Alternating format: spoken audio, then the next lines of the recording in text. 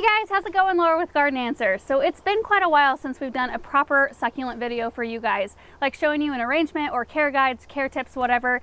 It kind of makes sense though, because all of our spring months are so busy outside. Like we're planting up a storm, we're planting annuals, perennials, shrubs. We kind of have a short window to do that before it gets really hot in the summer.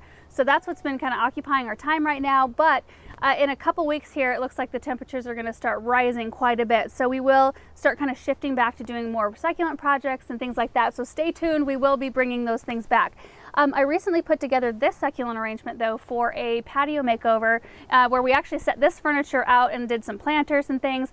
And we decided to film this succulent arrangement separate so that we could show you just how I put it together and all the plants and that sort of thing. So what I want to do in this video is show you the process of how I put it together. We did put all of the names of the succulents on the screen so you can see exactly what I used, and then I'll come back and give you guys some care tips.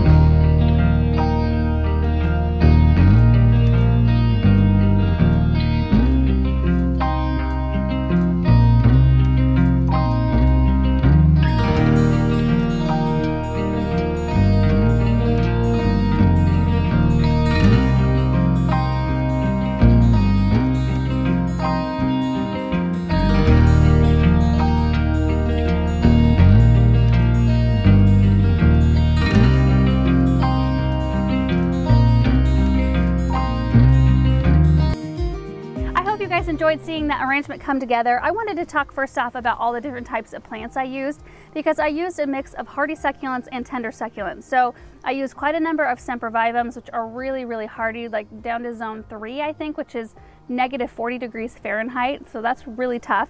They can also take a lot of sun. So you can put them somewhere where they get all day sun and they're really happy.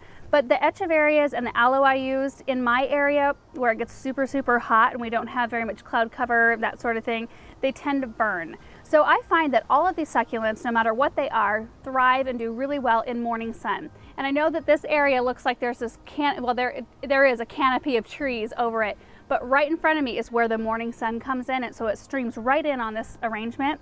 And as long as succulents get about 4 to 6 hours of morning sun, they are just super happy with that. And then in terms of winter care, all of these can come inside. The Sempervivums do just as well as the tender succulents as long as you give them a super bright area. So either put them under grow lights or put them in the brightest window you have in your house, and they'll all thrive and do great. You could also deconstruct this arrangement. Take the Sempervivums out and plant them out in your landscape, and then bring the tender succulents inside. Now, if you live in a more mild climate where you can leave them outdoors, I'm jealous. That would be so nice.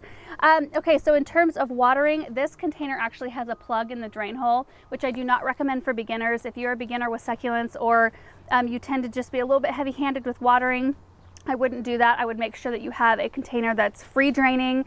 I did not want to wreck my table, so it was either put a plug in the drain or put a saucer under it, which a saucer would be fine. I didn't have one that matched, so I decided to go with a plug.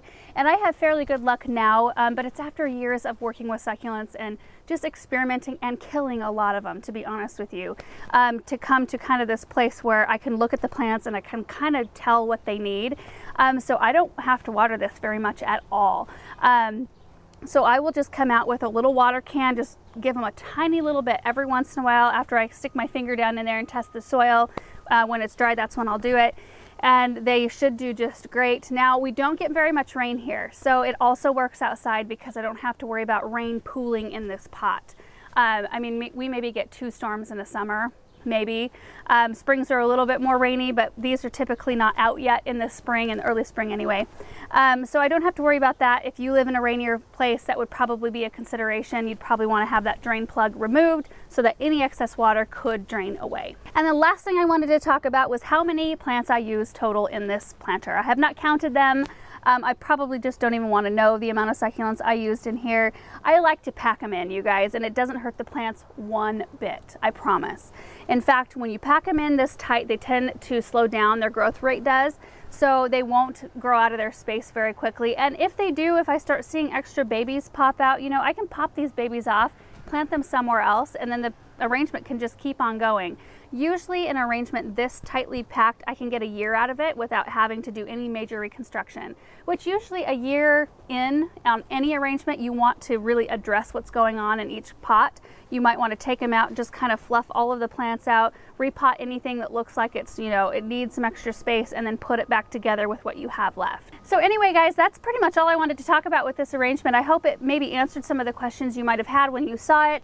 And I didn't even use that many varieties. Usually I'll have like 10, 12 different varieties of succulents in the same arrangement, but I only use 3 different types. There's Sempervivums, Echeverias, and Aloe. So it's pretty darn simple. There's not a whole lot of different textural things, but I think it's very simple and very pretty still. It's got a lot of different colors going on in it. And then we do have our strong vertical element, which brings some drama.